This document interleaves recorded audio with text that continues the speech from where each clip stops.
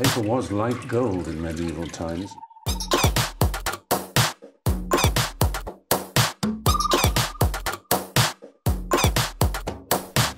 Oh, not tobacco. Sugar. That everything we thought we knew about the world might turn out to be completely wrong. Previously, on My Restaurant in India, Sarah arrives in Goa expecting the restaurant to be ready for menu testing. I miss this place. But instead finds it under heavy construction. Every direction you look, there's something going on here. Let's make a list and just delegate people. Missing deadlines has become the norm. A visit to Goa's largest seafood supplier leaves Sarah feeling cold. How much fresh fish can we get? You know, that comes like straight off the boat. The industry in Goa is not massive. We'll have to find those fresh fish guys who go to MasterChef. And Sarah discovers that training her new kitchen team may be more difficult than she thought. Everyone speaks English, right? Speak English? Speak English? Not at all. Not at all. Oh my God, how am I going to get through this? 1,000 litres of water has just fallen onto our generator. That's our power. So now we don't have water or electricity. And my stomach is doing flips, and it's hard for me to comprehend the fact that I'll be opening in 8 days. It's like a 10,000-piece jigsaw puzzle. We knocked out some pretty good pizzas, and it was kind of a success. Yeah. Just feels like we're cracking open and getting started.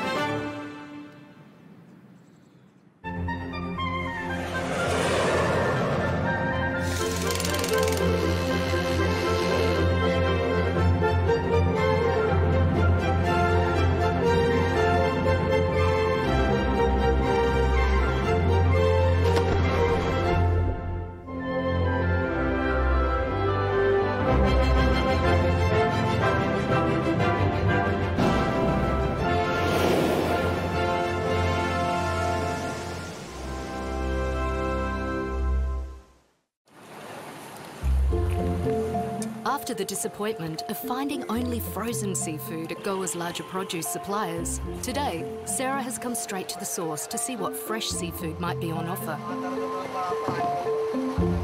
It's 6 a.m. and Shikhar, a young Indian entrepreneur and a partner in the restaurant, has brought Sarah down to the local fishing docks. So I've been to some wholesalers, and so far I've only seen frozen seafood, and that's definitely not what I want to be serving in the restaurant. We're here in Goa, there's water all around us, and I'd love to serve fresh seafood and make use of that. So I've asked Shikhar to take me down to the ocean and see if we can find some seafood on the side, but actually we're a bit early, I think, or maybe they're going out a little bit later today. So usually there's all the seafood down here on the dock. Let's go talk to the fisherman. Yeah? Yeah. Hindi में बोलो। हाँ, आप boat पे चलिए, आपको मालूम पड़ेगा। दिखाएंगे कौन सी टाइप की। या कौन सी टाइप की फिश है वो। ठीक है? हमारे साथ बोट पे चलो मैं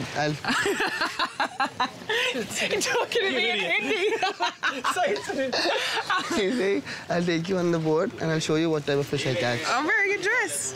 It doesn't matter. Come on, it'll be fun. Oh, okay. Let's do it.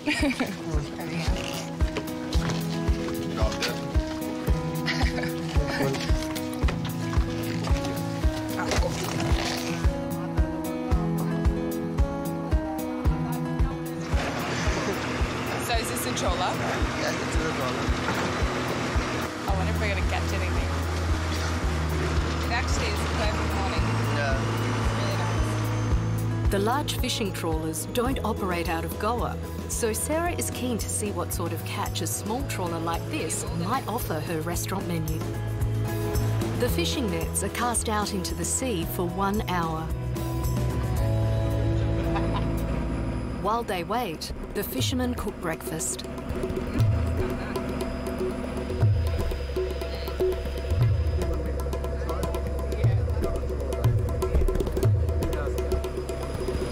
Masala?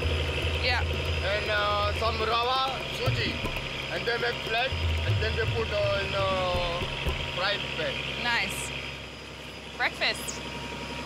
I wonder if they'll give us some.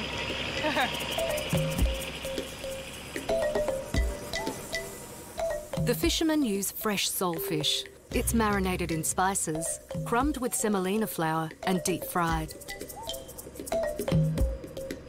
Looks yum. It smells really good. Oh, it looks so good. Yeah, so I peel it off. Oh my God, that's good. So fresh. It's crispy. Just a little bit of chili. The quality of the fish reassures Sarah that she'll be able to find good, fresh produce for her restaurant. She'll just have to search a little harder to unearth these small local suppliers. Thank you. I'm a pig. If he lets me, I'll eat it all. They're too good. The chicken's got a bit of seasickness. Staying strong up there. He hasn't asked us to go home yet. So do you think we might get a lot today or just a little bit? Light a lot. is much coming, but light is different type. You have to bring here and take out.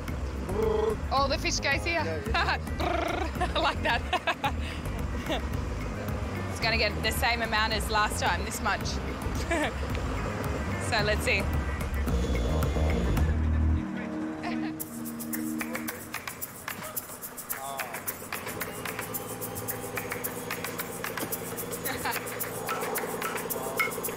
Crazy.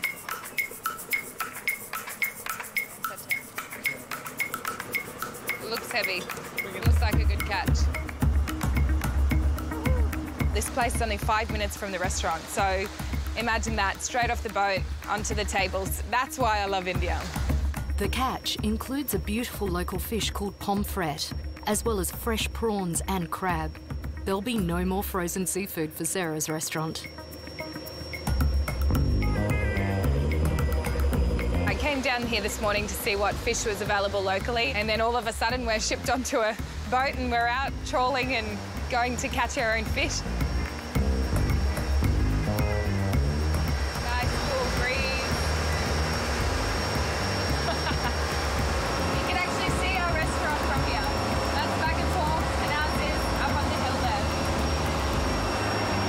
Pretty cool. This is making my decision to move to Goa for half the year every year a lot more pleasurable. So, you know, it makes it feel like it's worth it.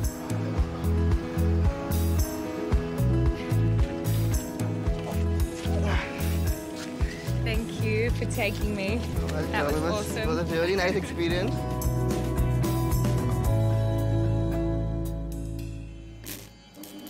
It's only days until the restaurant launch and the build continues to slip further behind. But the kitchen is finally up and running and menu testing is in full flight. Head chef Arindam is working with Sarah to incorporate local ingredients into her contemporary Australian menu. This is the first time working in India. She's serving quality food with simple stuff. The Indians, they like to eat gravy, lots of sauce, and this is a team who's showing who is Sarah. And that's our job, to bring her up. For me, it's all about kind of taking local influences, but still trying to stay true to the dishes that I love cooking.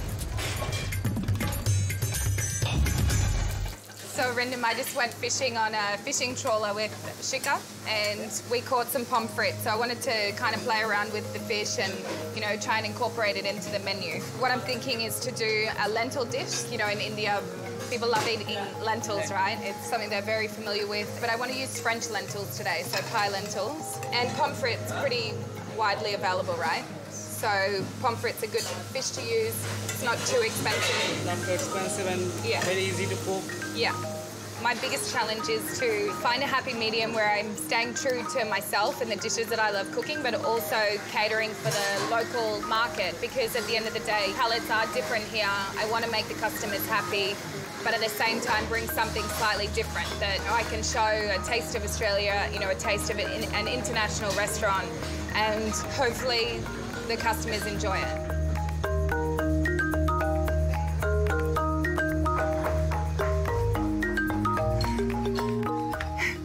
So, I wanted to say thank you for taking me out on the boat and made you some food. It was amazing. It was a great experience. Yeah. And we actually caught some fish. Yes. Get some fennel.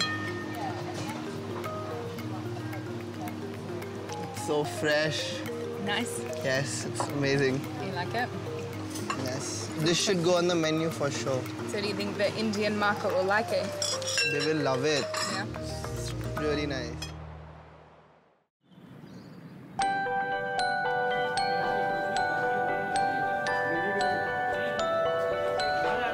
We've had big struggles getting in some produce. Now we're starting to solidify our supply chain and get in as many good quality producers as possible. So I think the menu is just going to keep adapting as we go along.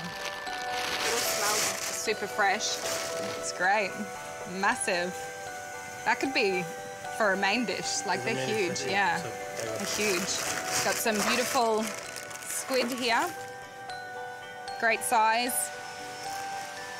We'll absolutely have calamari on the menu because you just have to when you're near the beach. And lots of mussels. So mussels, clams, pippies is one of the easiest types of seafood to get in here in Goa. So I'll be using all of the above. So excited to try these out and make sure they're all tasting great. And yeah, I guess the biggest issue now is just making sure that we can have a consistent supply every day. So let's see how it goes. Is the Pankaj, is the fridge on? Yeah, it's on. It's on downstairs. I'm trying to Inspired by Sarah's star sign, the team have decided to call the restaurant Antares, the brightest star in the Scorpius constellation. The pieces for the Antares sign have arrived as the official unveiling draws ever nearer. Okay. Meanwhile, Sarah gathers her team for a night of drinks testing. We were meant to start at 5 o'clock and we're kind of running on Indian time tonight. 6:15 now, and we're just about to start. Ice has arrived, liquor's here. It's time to get testing. Antares features a large timber bar in the heart of the restaurant. The bar will need to serve up to 400 thirsty customers once the restaurant is in full flight, so a seamless drink service is going to be crucial. I'm just going to make an espresso martini. That's where we're going to start. So it's a good place to start, Nathan. Sarah's close friend Sophie has relocated from Australia to work as the front of house manager. Sophie's boyfriend Nathan made a last-minute decision to join them. As he is the only one with bar experience, Nathan will be managing this very busy bar. Woohoo! We did it! First drink in the restaurant, yay! Yum. Finding local bar staff this close to peak season has been a major challenge. Nathan only has a few days to train up an inexperienced Indian bar team and teach them the finer points of mixing cocktails.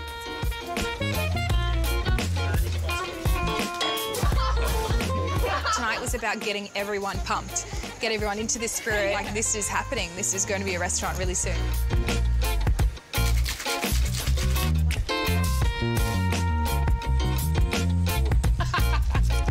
It's got a kick, huh? It's got a kick.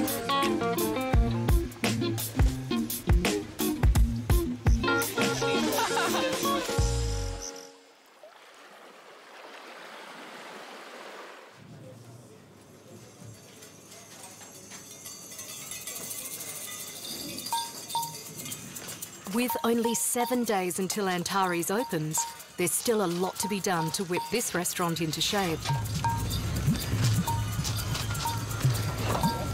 Sarah is shocked by the large amounts of trash that are still being dumped around the worksite. Hi, Ashish. I'm trying to get stuff happening in here, but there's like crap everywhere. All the building stuff, like every corner, there's rubbish. I've just set up my dry store. There's no door in there. Like, if we're going to be open in 7 days, I was like, I need to be able to function. With Ashish away, Sarah will have to take charge if she wants to get the worksite in order. Can we just get this area cleaned up as well? Tell someone to put all the boxes somewhere neatly. Guys, can I get a couple of you just to clear up all this area and move it out of the way? Move all of these boxes out.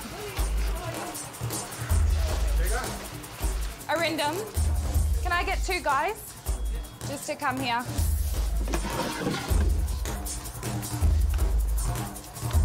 everything just so we can actually move through here. Quickly. Faster. A bit frustrated. Just need everyone to start moving quickly and get things done. It's not in my nature at all to, you know, be hounding people, but sometimes that's what needs to be done, I guess, in India. So I just have to learn to be a little bit more like that. We're meant to be opening in 7 days now, so walkways need to be clear. We need to be able to access the kitchen, the bar, just make it feel like a kitchen again.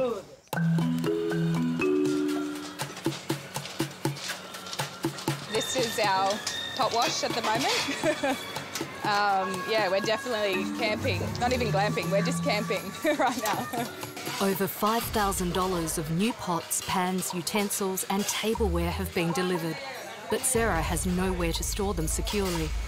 Can we get a door on the pot wash room today as well? A door on the pot wash room. Okay. Can we get a door today? If I... Door, washroom and kitchen. I want to set up all my pots and pans somewhere. 6, 7 days. I want to set the pots and pans somewhere so that it's easy to access. Today. Ceiling fan? Ceiling fan? No, just doors. Lock doors, so I can set everything up, all of the equipment. Sarah can't afford to wait for the installation of doors and shelves, so she decides to forge on with unpacking her kitchen equipment.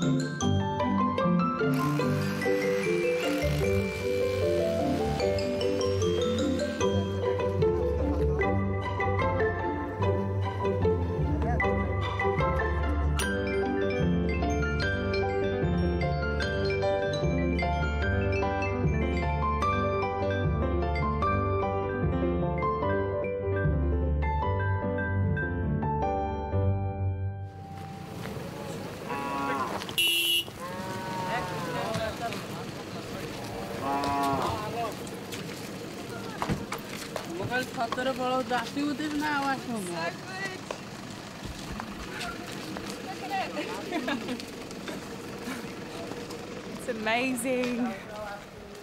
Good morning. Good morning. It looks awesome. We finally have a name. Yes. Sarah's excitement about the new sign is soon crushed as she receives a phone call with news of yet another setback. Or even all the vegetables. It was out all night. I can't open this Saturday. It's not gonna happen. Oh, it's so oh, I wanna cry. The power went out last night and everything spoiled. Everything in the cold room, all the meats, the vegetables, everything. Power's out all night. So it's like, I'm so excited because my sign's here, but I'm so frustrated right now. It's all bad. It's all gone off. Oh. Oh. Oh. Oh, it's so bad. It's all gone green. I have to just get rid of it. Oh. What are we going to do? You already spoiled 12,000. 12,000 what? Rupees. 12,000 rupees. Yeah, because the lamb shoulder, pork shoulder, lamb means mutton, beef means salmon. The whole night, there is no power. And this is too much, more than too much is spoiled. What's that? This chicken and everything we ordered from Okay. One amazing thing happens, then one bad thing happens. So it's like forward, back, forward, back. It's crazy. India, why? The fridge went off last night and all the food's gone off, everything. Everything's gone off. 20,000 rupees of protein and all gone.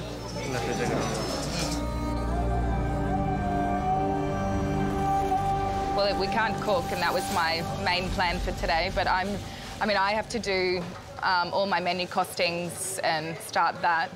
So I'm guessing I might just give everyone the prep list to get familiar with and recipes, and I think I'm just going to have to work and get the other things ready.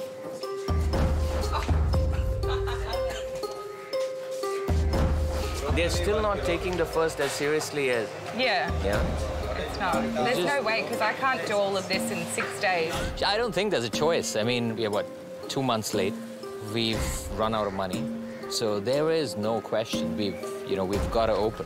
Desperate for a solution, Sarah hopes Shikha can use his local contacts to get the power and water up and running. What do you mean, what's the problem? Everything's gone off. All of my produce went off. We are going to be open in 6 days, and I haven't got a cold room. I haven't got a kitchen, I haven't got water, I haven't got electricity. So who loses out? It's my reputation. So, it sucks, actually. Sarah is forced to leave the chaos of the restaurant and head to the airport to pick up her 5-year-old son, Phoenix. It's been over 5 weeks since she has seen him. Being away from Phoenix is definitely the hardest part about this whole process, and yeah, I'm just looking forward to having him back in my arms and make it all feel okay again.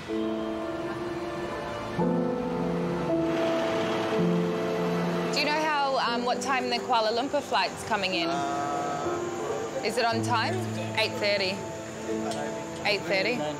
Oh, it's 9 now. I feel a little bit nervous, actually, because it's a long time to be away from him, and yeah, I hope he still loves me. The plane's landed, I think. They said hopefully. So it's not long now. He's nearly here.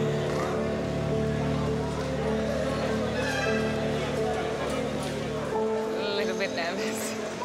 Lots of people have come out already. I was the first here, waiting for him. I think he should be coming out soon.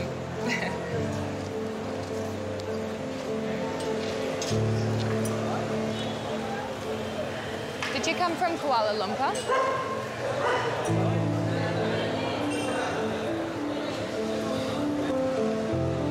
I've been waiting nearly an hour and a half now. Oh, there.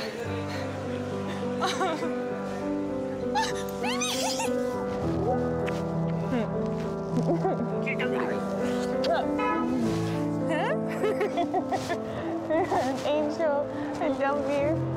Kisses.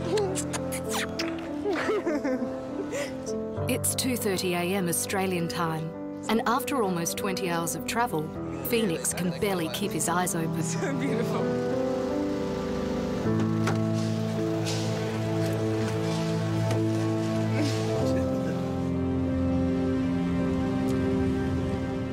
Phoenix will stay with Sarah for the next week. It's a crucial time for the restaurant, with the launch less than a week away.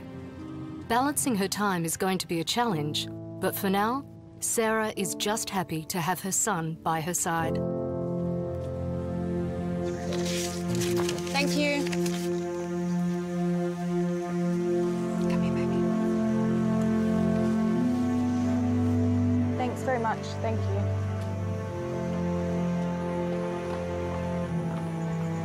It's pretty happy.